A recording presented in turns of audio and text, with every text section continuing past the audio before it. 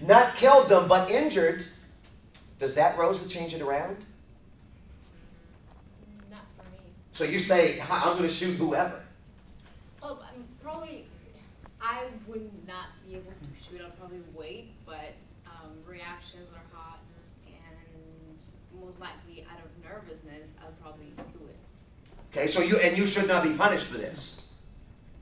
No, they're breaking into my property. Go ahead, Phil. Aren't there cases where people go to jail, like, you know, so they catch somebody trying to break into their car or something like that, and the person runs off and they shoot them in the back? That's another, like, defending your property at that point. Mm-hmm. So, I mean, if the people are, like, you know, coming in or, like, halfway trying to leave, that doesn't sit right with me. Yeah, now in fairness, remember, they were entering his residence. So since they were entering his residence, you could probably make an argument that there is some threat there. Having said this, isn't it interesting? Phil was the one that shot the guy that robbed his convenience store when he's running away. And here is Phil saying, if you shoot somebody when they're running away, you could be liable. No, I'm not shooting, like, no, I wouldn't have done that either. But, yeah. Okay, fair enough. Fair enough. Now I saw your hand. Wasn't there a story, like, from a couple years ago about a family who shot their 15-year-old daughter who had snuck out and was sneaking back in?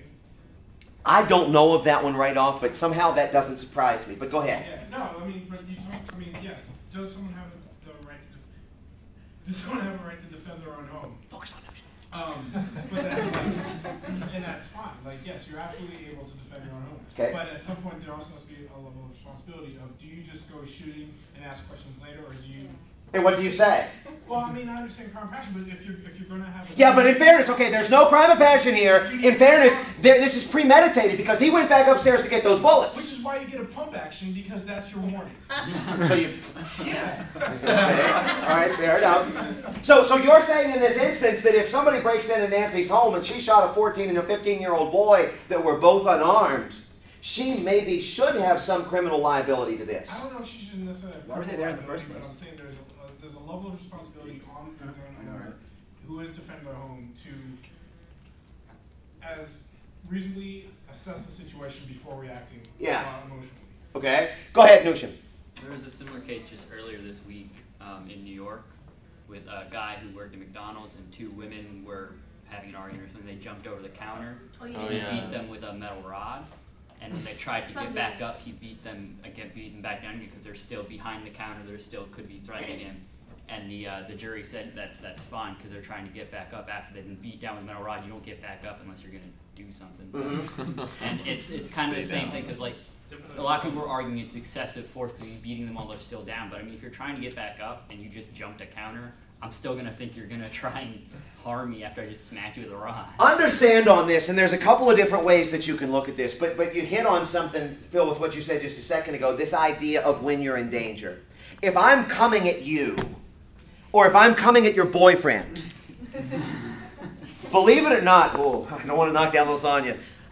Believe it or not, if I'm coming at you, you can shoot me because I'm threatening you in this regard. If I'm coming at somebody you love, or Jose, indeed, you could shoot me at that point as well, even though my back is to you because I am threatening the loved one. So if you had a child or something along those lines. Understand, though, if I am running away, leaving your house, even if I am carrying your property, and you shoot me in the back, under many state laws, you are now going to be liable. So with this in mind, be careful, even though your rights were violated. And I agree with you 100%, Nushim, on this. The fact is that if they are actually trying to flee, even if they're taking something that is priceless, not necessarily from an economic viewpoint, but from a sentimental one, you can't get them.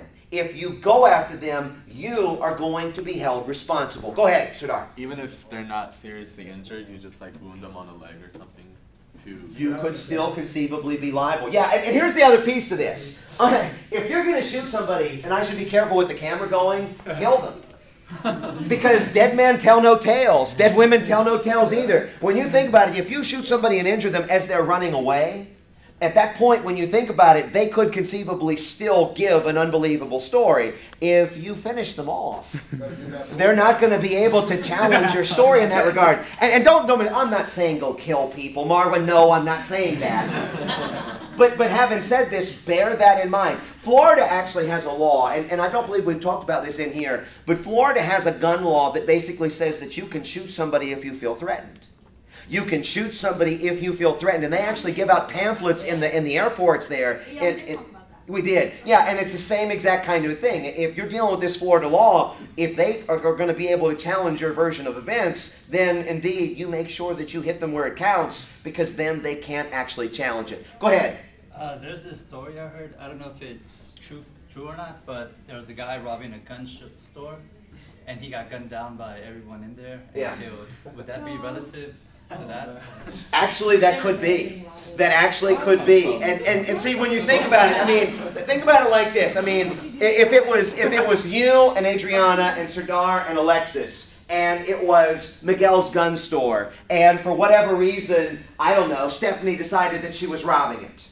Okay, if her back is to y'all, but Miguel is the one that's in danger, some places might argue that you are doing civic duty by shooting Stephanie.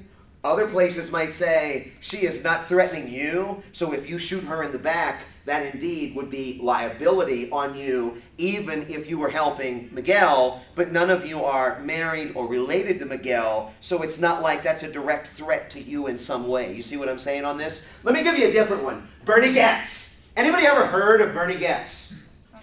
Bernie Getz was the subway vigilante in New York from a number of decades ago. Bernie Getz was a nerdy sort of guy. He was a computer worker, if I'm not mistaken. He had the pocket protector and all of these things. He had the really thick-brimmed glasses, and he had the short-sleeve shirts, you know what I'm talking about, the button-down with the tie, whatnot. Bernie Getz was a natural to basically be bullied a little bit. He got on the subway, and every day there was a gang that would mess around with the passengers in New York City. And indeed, this gang would come up, and they'd kind of, get close. You know how people are. They kind of bumping into you and touching you and all these things and making you feel nervous and violating your personal space. And then they'd ask you for money and basically be like, yeah, and you know how people do when they start to jerk a little bit. You know what's going on because they want you to flinch back, kind of thing. Well, Bernie Getz, after a certain amount of time, said, you know what, to hell with this. And he got a Smith & Wesson.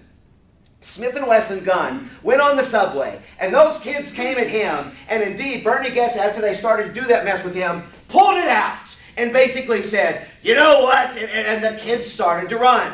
Pa, pa, pa! He opened it up right in the middle of the crowded subway car. Two of the kids did not get hit. One of them did. One of them did. And indeed, that kid, and you know how you ride in a train and there's that pole? That kid was like hit. He couldn't, not down there, but he got hit. He was trying to climb the pole, and then Bernie Getz came up to him and said, you know what? I think you need another. Bam! And shot him again at close range.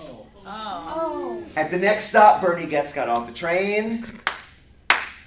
Everybody on the train was applauding what he had done because they had been bullied by those same guys for years. Here is my question.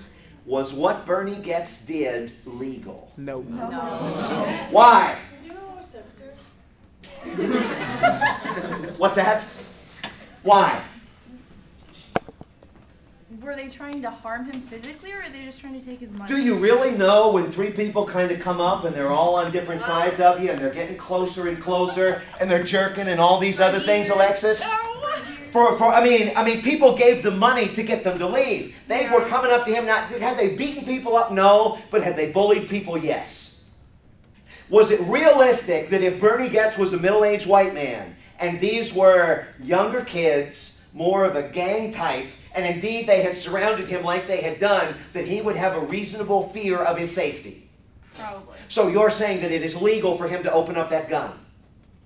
Well, you also have to think it's in a very crowded subway. So he could have hit someone else? He could have hit someone else. Absolutely. Okay, so you're saying that no, it's not legal, even though they all applauded I don't know what I'm Alexis. saying. Go ahead, Newsom. You can barely have a 1-inch blade in New York City, let alone a gun legally. So by that alone, I'm figuring he's breaking the law just by carrying. Good catch on this. It was an unregistered Smith & Yeah, Wesson. figured. Go ahead, Nancy. Well, if he's been bullied for a long time and those people never actually had a gun or anything like that to threaten his life, then just one day he randomly has a gun, pointed a gun at them. Basically, he's endangering their life, and in a way, it's not reciprocated because what they're doing to him was not what he did to them. So he's causing more damage to them. All right, so this is going to what Jordan said.